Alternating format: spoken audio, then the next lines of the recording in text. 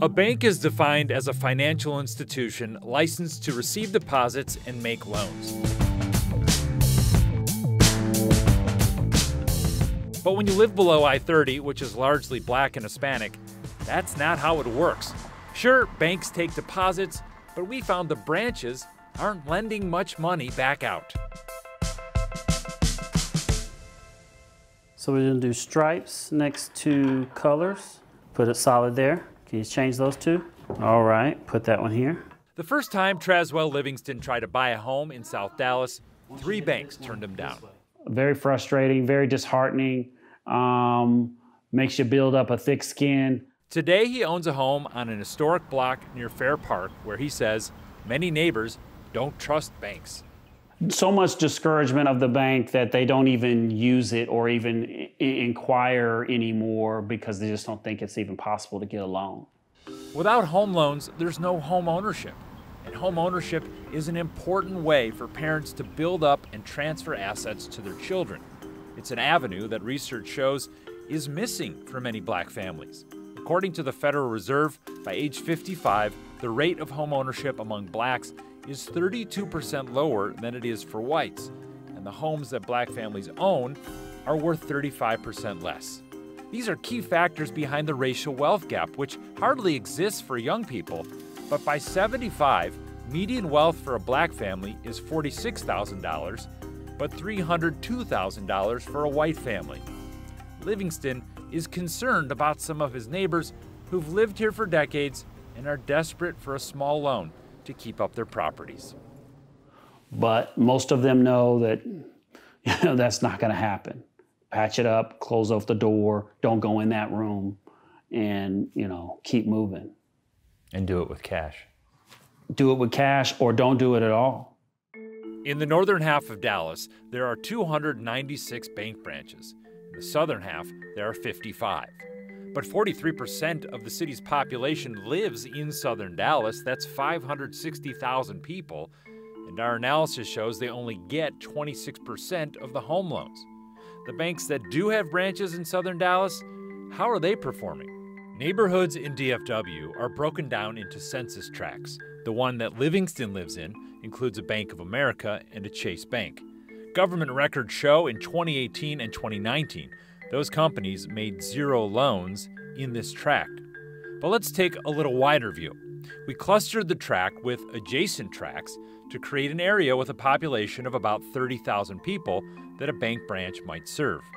Over 2 years, Chase made 16 loans in this cluster, and Bank of America made 19. By comparison, 6 miles away in a cluster with the same population, including a Chase and a Bank of America in Lakewood, Chase had 171 loans. Bank of America had 143. That's a smoking gun. John Taylor is a fair lending advocate with the National Community Reinvestment Coalition. Should banks be investing in creditworthy borrowers in South Dallas? If they can show they can pay these loans back, that they earn enough income, should the banks be doing it? And the answer is, of course, and the answer is yes, that's the law.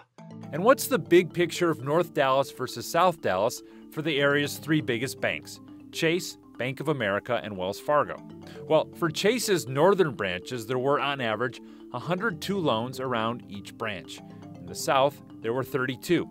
Around Bank of America's northern branches, the average was 67 and 23 down south. And Wells Fargo had 65 in the north and 18 in the south. In a statement, Chase writes it regularly ranked first or second in southern Dallas for all mortgage lenders and typically ranked first among banks. However, we recognize that too many people are not sharing in the region's prosperity. In southern Dallas and within communities of color, we know we can do better. Bank of America says loan data from 2018 and 2019 doesn't capture the bank's more recent affordable homeownership initiative in southern Dallas, which has recently lent $75 million to 365 low to moderate income borrowers and made $4 million in down payment grants to first-time homebuyers. Wells Fargo noted on its bank exams its distribution of loans to low to moderate income borrowers exceeded the aggregate lending and received a rating of good despite affordability challenges in Dallas. If the regulators just raised the question gee, you only made 4 or 5 loans in all of South Dallas. What the heck is going on here? That's what examiners, regulators are supposed to do. They won't do it, unfortunately, unless somebody makes an issue of it. Big banks are regulated by the Office of the Comptroller of the Currency. In a statement, the OCC says examiners do not have the authority to require a bank to make mortgage loans or to make such loans in a specific area. It also noted other neighborhood factors should be taken into consideration when looking at loan data, like the level of owner-occupied housing, income level, market volatility, and population trends. Bank of America, Chase, any of them, if examiners started asking questions about the lack of commitment, the lack of level of loans to low and moderate income people in neighborhoods, they'd sit up and pay attention. They really would. Remember that definition of what a bank is? Well, there's another important word in there: licensed. The government grants banks the right to operate and make their big profits, but in exchange there are rules, including the Community Reinvestment Act. It's a powerful federal law that says banks are required to meet the credit needs of the entire community and reinvest in the minority neighborhoods they've long ignored.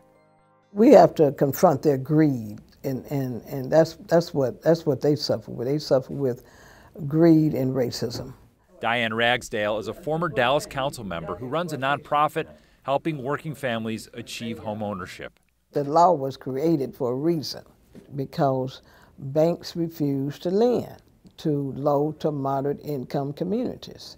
But that law doesn't work unless the people in those communities use the law, right? That is correct, sir. And that's where a movement comes into play. In the 80s, Ragsdale successfully used the Community Reinvestment Act to pressure banks to make more loans. In the early 90s, she says community pressure is what got the Chase and Bank of America near Fair Park built. And today, she says, pressure can work again. If you have an institution there, what is your role? Just to sit there and do nothing? Or just to sit there and receive deposits? No. Your role is to get out there and develop relationships with the people, communicate with the people, and determine what I can do to meet your lending needs.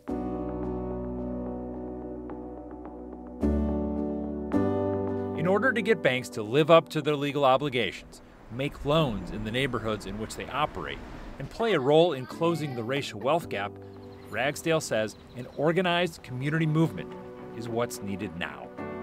We're more than willing to publicly embarrass you because you have, in essence, disrespected us and our needs. In Dallas, I'm David Schechter reporting.